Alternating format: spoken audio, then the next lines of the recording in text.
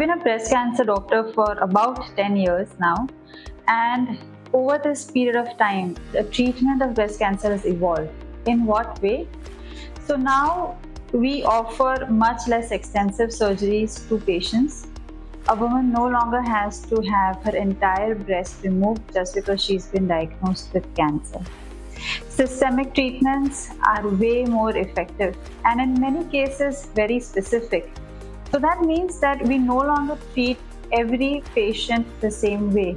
Every patient gets treatment according to their particular type of cancer.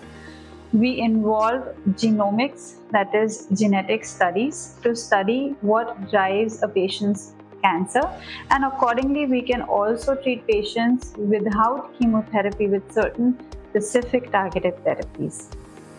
Radiation oncology has also evolved. Now we use newer machines with much better technology so that we can give a much focused radiation to kill the tumor cells. So what does this mean for a breast cancer patient? Well, every patient gets a specific treatment plan tailored according to their body, according to their disease.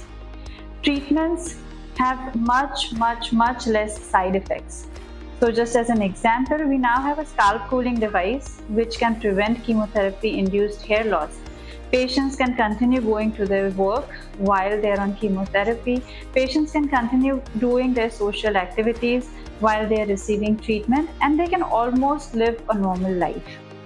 So our job at HCG Cancer Centre is to provide state-of-the-art care to our patients, to give personalized care to our patients, and to make sure that every patient is treated in a unique way. Thank you.